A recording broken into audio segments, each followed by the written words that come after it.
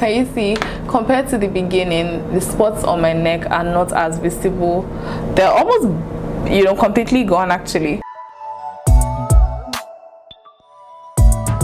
Hey guys, welcome to my YouTube channel. If this is your first time seeing me, hi, my name is Belema Ogulu and you are absolutely welcome to my channel. If you are a returning subscriber, welcome back. So in today's video, I'm just going to show you real quick how to color correct.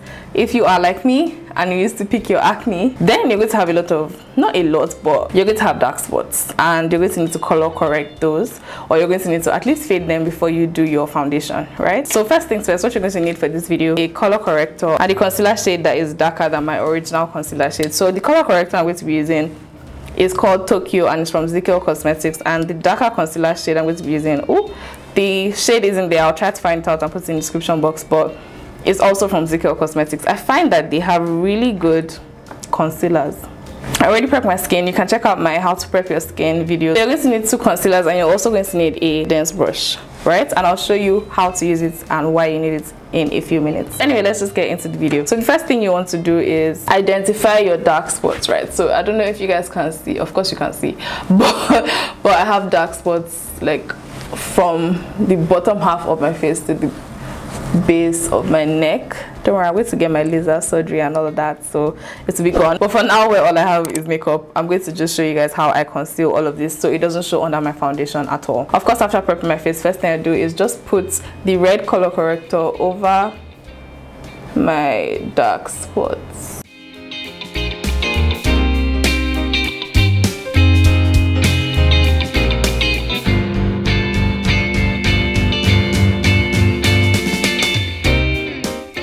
Okay, so I have one spot here that I don't like how it's looking, so I'm going to conceal. Okay, now it went from one spot to like how many spots, but anyway, yes. So now that it's on, just let it dry a little bit. Don't let it get too much, just let it dry a bit, and then go in with your dense brush and just want to dab that into your skin. Don't worry if you're looking into crazy like, don't worry, you're supposed to look reddish, right? So just dab that in. Already you can see that the dark spots on this side are already fading away.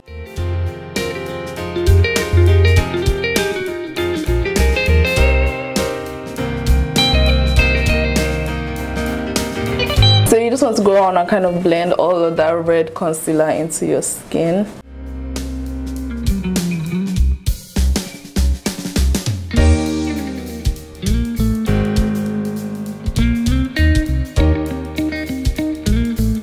Okay, no, this is not the end, but for now you're going to have to wait for this to dry into your skin. Don't worry, it will take about 1 minute or less depending on the products that you use. The reason why we're going to wait for this to dry into our skin is because you don't want it to mix with your dark colored concealer and then your whole face becomes red. The next step is to take a concealer shade that is about 2 shades darker than your original shade and then just go over the spots again. I can't even see the ones that were on my forehead, but I know that they were there, so I'm just going to go over that. Okay, so I cannot see majority of my spots anymore, but I remember where I put concealer on, so let's just get in there. Now, next thing, you're going to take the same dense brush that you used over your red concealer to blend this into your skin, right? So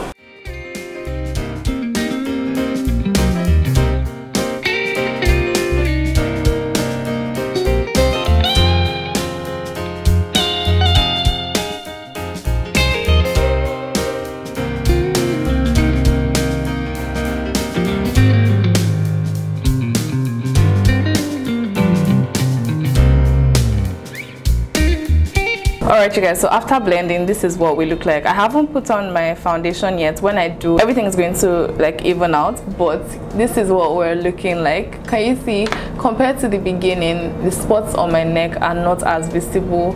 They're almost, completely gone actually. So my face as well, these spots are barely there on my neck, barely there. I know that a lot of people deal with spots and don't know how to hide it under your foundation, but I hope this helps. Yeah, if you have any hacks that you like for me to try, or you have any video that you like to see me do, then just let me know and I would have a video coming up for you. If you found this video useful, make sure to drop a like, leave me a comment in the comment section, subscribe to my channel. I'll bring you more tips. You know, thank you guys so much for watching. I appreciate you so much. I'll see you in my next video. Bye.